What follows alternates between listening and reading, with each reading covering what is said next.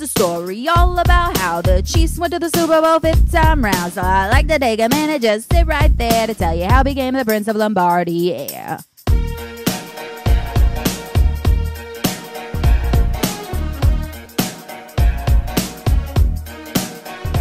In West Philadelphia, back in the day, Andy Reid spent time coaching Eagle plays. Working at Mentoring 14 years he stood, coaching some football more wins than anyone could. When a couple of years weren't looking so good, pissing off Eagles in the neighborhood. He got in one bad season and Lurie got scared. He said, "You fired from Philly, get the hell out of here." And he didn't beg or plead and took the news okay, cause he got another offer and went out on his way. He swapped out a cheesecake for a hearty brisket and started his reign as the KC Chiefs ticket.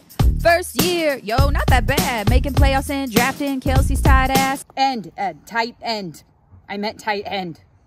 Is this how Andy be coaching like?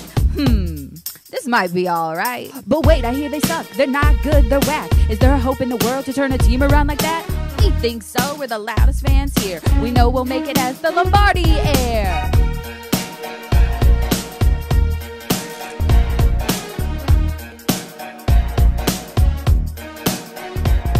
Some years passed by, Alex Smith sat out. There was a dude who sounded like Kermit that walked out with an arm of an angel, leaving the field with no doubt.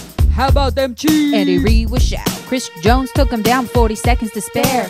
Tied up on the field with Butker's feet in the air. If anything, this play wasn't even rare, but I thought, will we get it? Yeah, Mahomes is here. Oh, sigh. Came up to the play on second 7 or 8, and I yelled to the ref, "Yo, Mahomes was pushed later." Cheers from Chiefs Kingdom, victory in the air. Now we fight for the throne of the Lombardi Heir.